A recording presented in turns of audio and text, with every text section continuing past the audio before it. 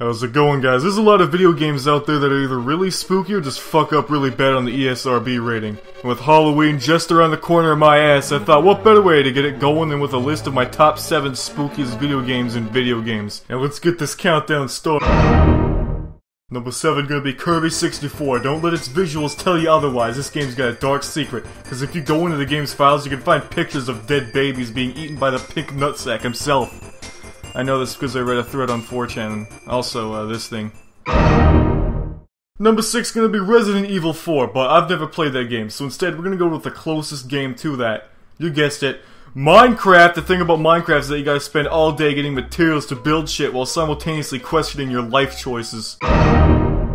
Number 5 has to be Luigi's Mansion. I'm not talking about that new shit. I'm talking about the one on GameCube. This game nearly made me kill myself at the giant boo boss fight because you gotta suck and fuck the testicle onto the unicorn horns. Okay, so, number 4 is gonna be Dota 2. Hear me out. Fuck what you say. This game is the true stress test of any video game out there. Every fucking match, you gotta worry about your team being complete fucking dumbasses. Well, the enemy team is like entirely Asian. They communicate every single detail about the match with each other. It's just bullshit. Number 3, League of Legends, but just take Dota 2 and multiply it by 2.3. Well, no, that doesn't count. Number 3 is actually going to be refrain from not eating anything.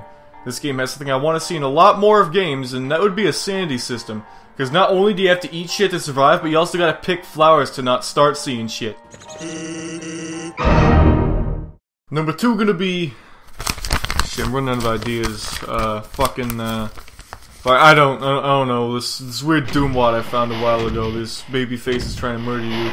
All you got to defend yourself with is a plastic knife, which does absolutely fucking nothing. And finally, the number 1 spot goes to...